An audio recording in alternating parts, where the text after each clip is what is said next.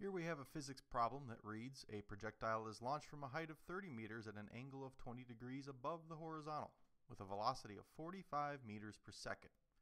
What is the speed of the projectile halfway down the cliff height and then right before it hits the ground?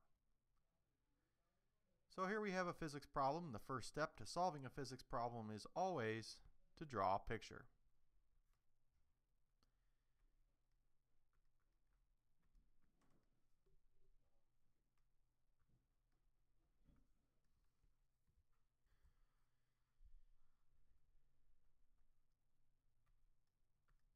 So here's my cliff.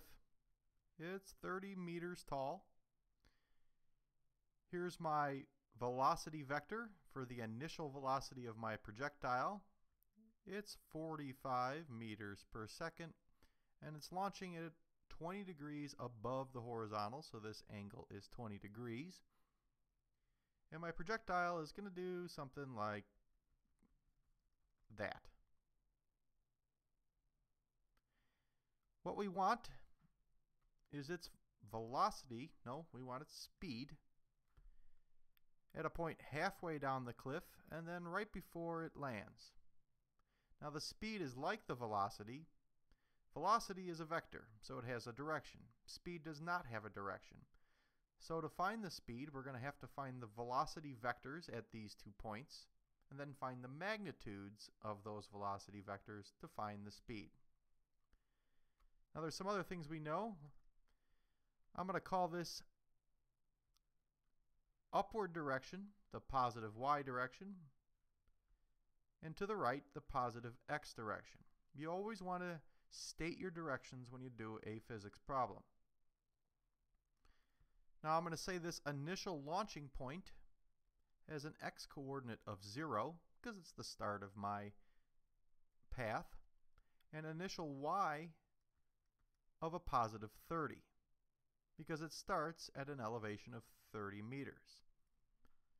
Now this thing is going to travel in both the x and the y directions. So the point halfway down the cliff height will have some unknown x direction, but it has a y coordinate of 15 because halfway down the cliff would be 15 above the ground. And then the landing point is going to have some unknown x coordinate, but its y coordinate is going to be 0 because now it's on the ground.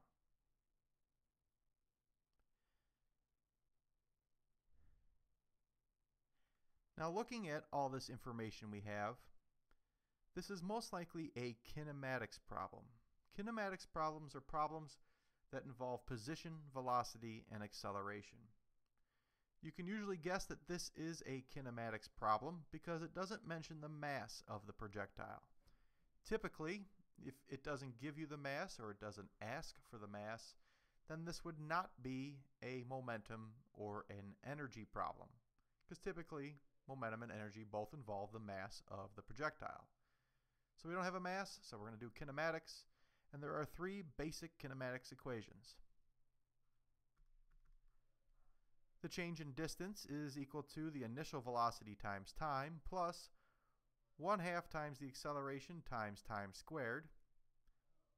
Another one would be the final velocity squared is equal to the initial velocity squared plus 2 times the acceleration times the change in distance. And the third one is the final velocity is equal to the initial velocity plus the acceleration times time. Now we have to remember that velocity and acceleration are vectors. So instead, we're going to change these 3 equations into 6 different equations.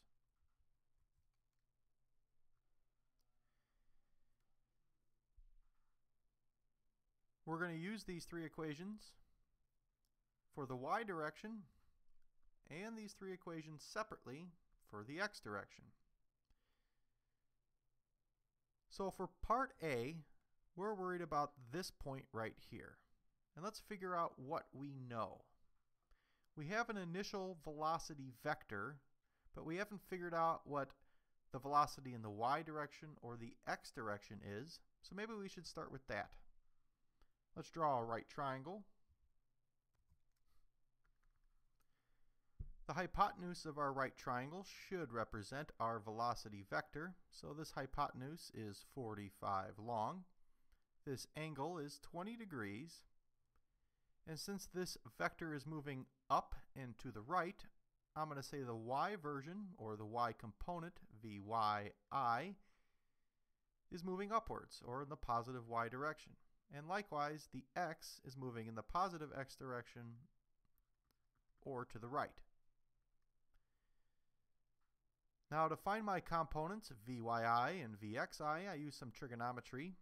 Vxi is equal to the hypotenuse length, so 45, times the cosine of 20 degrees. It's cosine because Vxi is the side adjacent to our angle. And then likewise, Vyi is equal to 45 sine 20, because Vyi is the side opposite our angle.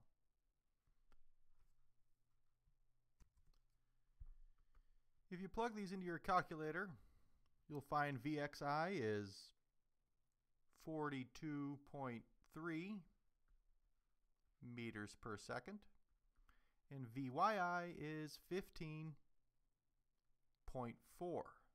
meters per second. Notice both of these are positive because they're both moving in the positive x and positive y directions. So I go back to my equations. I've got Vxi. So I know that, and I know that, and I know that. I also have Vyi. I have that one, and that one. What else do we know? We know our accelerations. There is no acceleration in the x direction. Nothing is influencing this projectile in the x direction. So I can say that ax, or the acceleration in the x direction, is equal to 0. And in the y direction, it's accelerating due to gravity. So I'm going to say ay is equal to a negative 9.81. Now, gravity is negative here because previously I said that upward was the positive y direction. Well, acceleration here is going downward. So since it's going downward, it's going in the negative direction, so I make my acceleration negative. So I know ax, so I know those, that, and that. I know ay, I know that, and that. But that's not enough information to solve any of these equations. I know my initial position, xi and yi. Xi is 0 and yi is 30. So I know that, and I know that, and I know that, and I know that. Still not enough information to solve any of these equations. So let's go back to our last piece of information for part A, the final coordinates. I don't know x, but I do know y. My yf for this part of the problem is 15. So I have that, and I have that. Now don't forget what we're looking for. We're looking for the speed, or at least at first, the velocity. I can use either of the first two y equations. The first one, if I plug in everything, I can solve for time.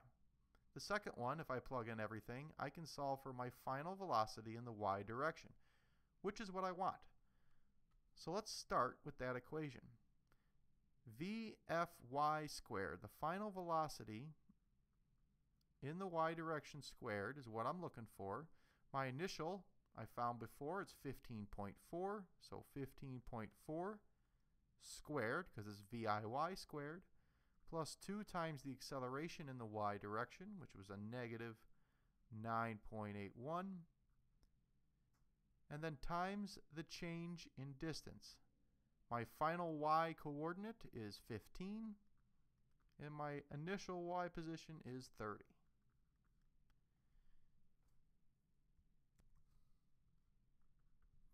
Plug all of this into your calculator and you should find that the final velocity in the y direction squared is equal to 531, I say 0.5. Take the square root of both sides, and you should find that our final velocity in the y direction, since we're taking the square root, is either positive or negative 23 meters per second. Now it's positive or negative because we took the square root of both sides, and when you take the square root, you have to consider both the positive and negative possible answers. However, as our projectile is moving along, when it gets down to this point right here, it's moving in a negative y direction. So let's ignore the positive version of our answer, because we know it has to be negative. So we found VFY. It's equal to a negative 23 meters per second.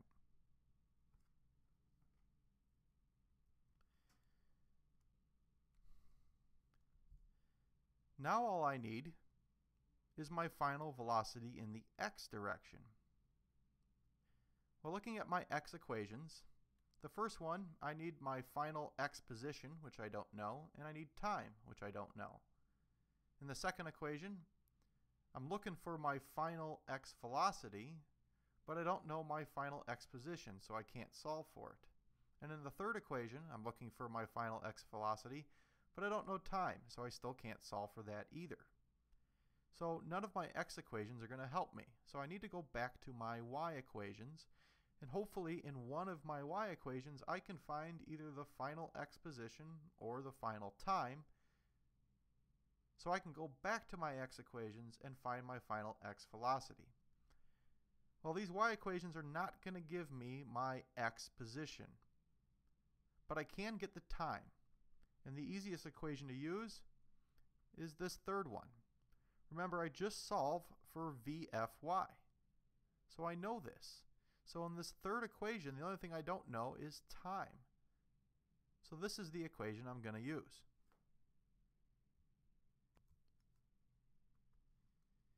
So VFY is equal to a negative 23.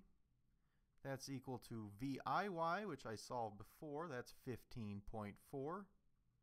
Plus the acceleration in the y direction, which is a negative 9.81 times time. Plug that into your calculator. You should find that t is equal to 3.9 seconds.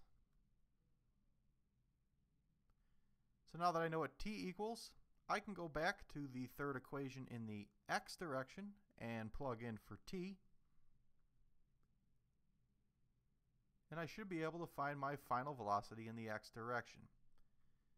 So VFX is equal to VIX, my initial velocity in the x direction, which was 42.3, plus my acceleration in the x direction, which is 0, times my time, which is 3.9. Well, I didn't need to know my time after all, because anything times 0 is 0. So my final x velocity is equal to 42.3 meters per second. So I have my final x velocity, and I have my final y velocity, and now I just need to find the speed. Well, we go back to our right triangle. Final velocity in the y would be downward. So it's going down like that. This is 23. X is in the positive x direction, so it's like that. And this side is 42.3. So to find the hypotenuse length, 42.3, we square this side, and then we square the other, and square root both. Plug that into your calculator, and the speed for part A should come out to be 48.15 meters per second.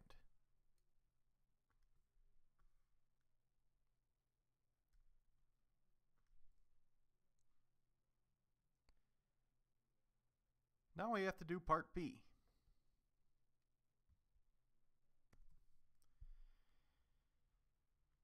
Now for part B, we're going to do the exact same thing, except we're going to use different y and x positioning. YF this time is going to be 0 instead of 15. So I'm going to go back to using this second y equation. VFy squared is equal to VIY squared, and VIY, the initial velocity hasn't changed, so this is 15.4 squared, and then we're going to add 2 times the acceleration, which is negative 9.81, times our change in distance. Now, our final y position is 0 this time, and our initial is still 30. So we have 0 minus 30 as our change in distance, or a negative 30 as our change in distance. Plug all this into your calculator.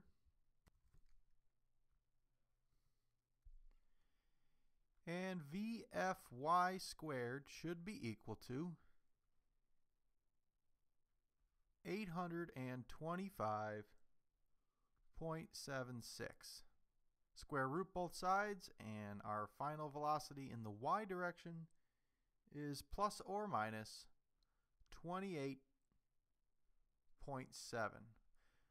But we know this thing is traveling downward, so we're going to ignore the positive version, and we're just going to say that our final velocity in the y is a negative 28.7 meters per second. So VFy this time is a negative 28.7.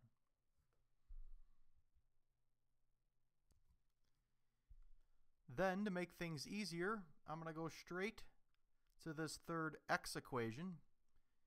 VFx is what I want to know. VIx, I already know. This is 42.3. And then we're going to add that to AX, which is 0, and then times time, which we don't know.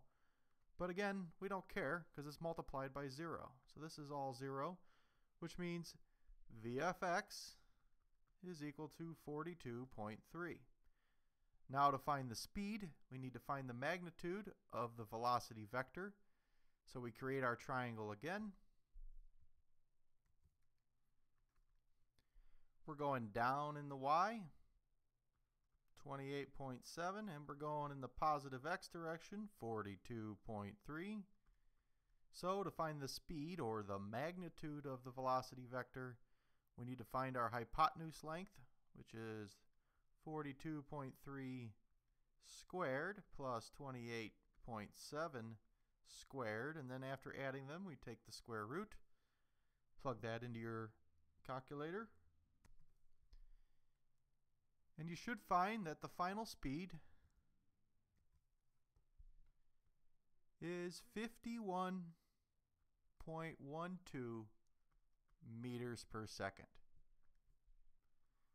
And that would be your answer for part B.